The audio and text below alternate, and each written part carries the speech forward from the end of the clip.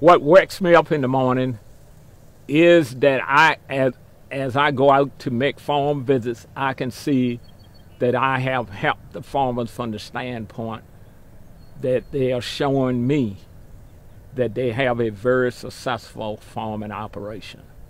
The Small Farm Outreach Program is an excellent liaison to get you in with the other agencies such as USDA, Farm Service Agency, your local extension offices that have specialists. VSU also has specialists that work in some areas. We're just kind of a liaison, and we're there to help you directly at your farm. So I'm always trying to learn so that I can give that back to my producers, to my farmers, and I'm always trying to get materials for them also. So I'm contacting the Department of Game, I'm contacting NRCS because I want to be able to hand them materials and also know a lot about it myself. So I've been shadowing some people from NRCS. That way I can kind of have an in for my farmers about how they can best apply for these programs and be successful with them.